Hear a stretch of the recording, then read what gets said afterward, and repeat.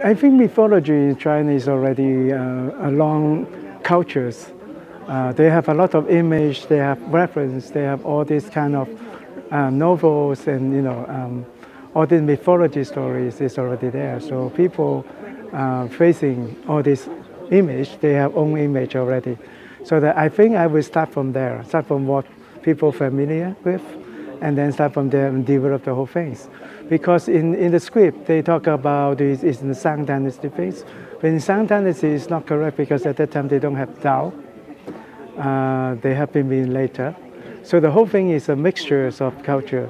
So at that time, we find that in the Sui Lu Hua, the paintings in the temple, and they have a lot of details about all this God image, detail of the meaning, symbolics, everything is so clear and beautiful, so that we try to put on that as a base and then spread out.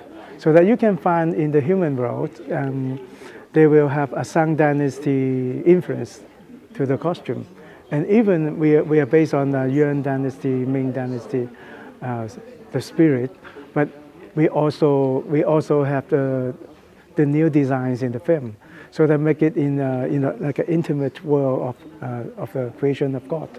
It's different from other places.